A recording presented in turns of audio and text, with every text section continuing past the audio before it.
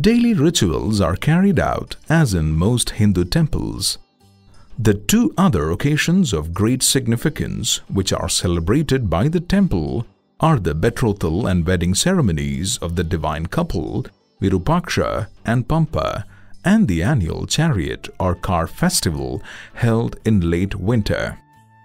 A visit to the Virupaksha temple gives the typical start to the tour of Hampi.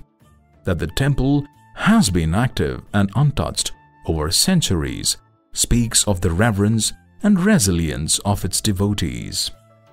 Walking around this temple also introduces us to the scale in which Hampi was conceived and the fond regard that Kannada people continue to shower on it even today.